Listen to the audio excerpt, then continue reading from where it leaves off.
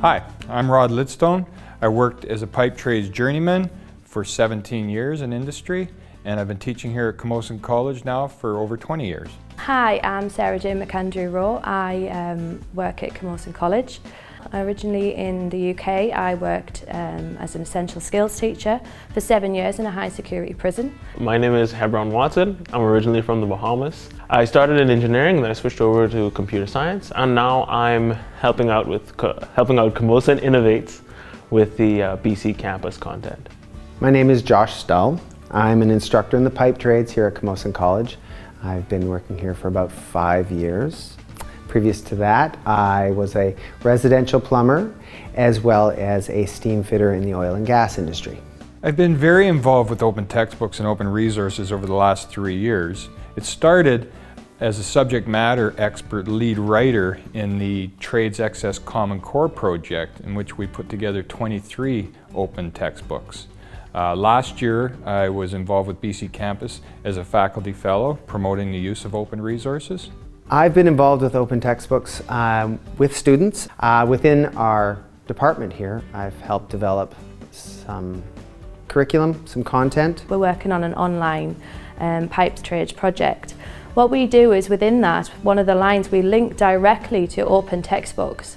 The benefit that's had to me, as coming from like no knowledge at all, as I've learnt so much myself, I'm able to double check what's there, I'm able to read it, we're able to manipulate it if we want to. It's just such a fantastic resource that I wish I'd had when I was in school. The process with Camosun Innovates has been completely, I almost want to say transformative for me. For example, the scaffold resource that we actually have up on a Camosun hosted website right now, which is just one more way that Camosun is maximizing the use of this open content.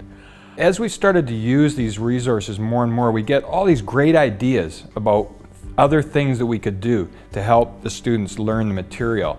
And as we try and develop these new ideas, we find we need a lot more people with different expertise. I've worked with so many different areas of the college that I never thought possible.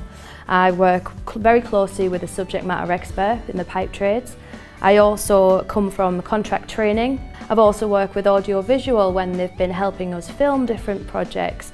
I've worked with designers and developers with e-learning, and who knew that I would be able to be in contact with all of these and get their expertise and, you know, find common ground and be able to put that into what we do. And everyone's got ideas and it kind of keeps us going, and without these open projects this wouldn't have happened.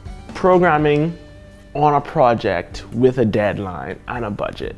My hours are limited, my time is limited, the deadline is there, there's the requirements that have to be met. And so through the research that we've done with people like Rod and Josh, we've actually gathered up the expertise and we've sort of crystallized it into that asset. Collaboration is one of the highlights of open textbooks, and I've had experiences working with colleagues in my department, as well as hearing some positive feedback from other departments. Speaking to a member of the welding department, we spoke of the benefits of sharing ideas and resources to enrich the content to both our advantages.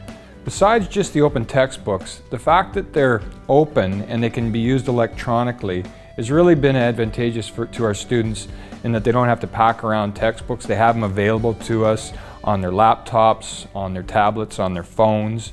We're also implementing the Trades Open textbooks that we created in more than one trade department at the college here. And on top of that, more and more of the departments are using learning management systems so that there's a one-stop shopping for all of our students. I've actually learned a lot through that process, and I believe that students will also begin to understand things in a new light.